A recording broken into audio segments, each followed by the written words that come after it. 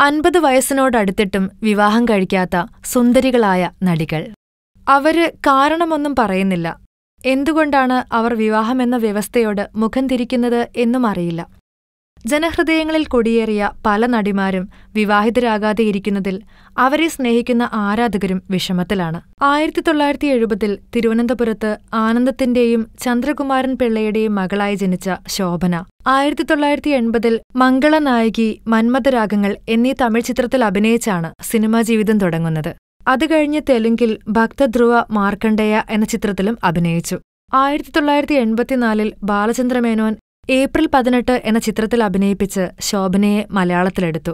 50-ലേറെ തെലുങ്ക് ചിത്രങ്ങൾ, 50-നടുത്ത് തമിഴ് ചിത്രങ്ങൾ, 150-നടുത്ത് മലയാള ചിത്രങ്ങൾ. മികച്ച അഭിനയത്തിന് ദേശീയ പുരസ്കാരം, സംസ്ഥാന പുരസ്കാരം എല്ലാം തികഞ്ഞ ശോഭന നിരവധി ചിത്രങ്ങളിൽ വിവാഹിതയായിട്ടുണ്ട്, ഭാര്യയായിട്ടുണ്ട്. അതെല്ലാം വെറും അഭിനയം. എന്നാൽ ജീവിതത്തിൽ അവർ വിവാഹം കഴിച്ചിട്ടില്ല. 50 വയസ്സാകുന്നു. ഒരു പെൺകുട്ടിയെ ദത്തെടുത്തു. നാരായണി എന്ന് പേരിട്ട അവളെ സ്വന്തം മകളായി വളർത്തുന്നു. ലക്ഷ്മി ഗോപാലസ്വാമി ജനിച്ചത് ശോഭന ജനിച്ച അതേ വർഷമാണ്, 1970 തന്നെ. ഗോപാലസ്വാമി, ഉമ എന്നിവരാണ് മാതാപിതാക്കൾ. സുന്ദരിയായ ലക്ഷ്മിയും വിവാഹം കഴിക്കാതെ ഒറ്റത്തടിയായി ജീവിക്കുകയാണ്. 50 വയസ്സാകുന്നു പ്രായം. 1971 ജനിച്ച ഹൈദരാബാദി സുന്ദരിയാണ് തബു. മുഴുവൻ പേര് Tabu SIM Fathima മഹാഷ്മി.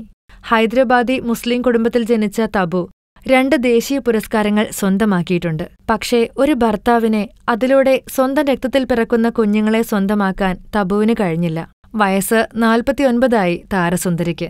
Serial cinema നടിയായ സംഗീത മോഹൻ എന്ന ആരാധകരുടെ പ്രിയങ്കരിയും വിവാഹത്തിനോട് മുഖം തിരിച്ചു നിൽക്കുകയാണ്. അഭിനയം നിർത്തി.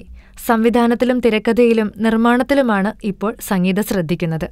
മായ വിശ്വനാഥ് എന്ന ഉയരം കൂടിയ നടിയും വിവാഹം കഴിക്കാതെ ഒറ്റത്തടിയായി നിൽക്കുകയാണ്.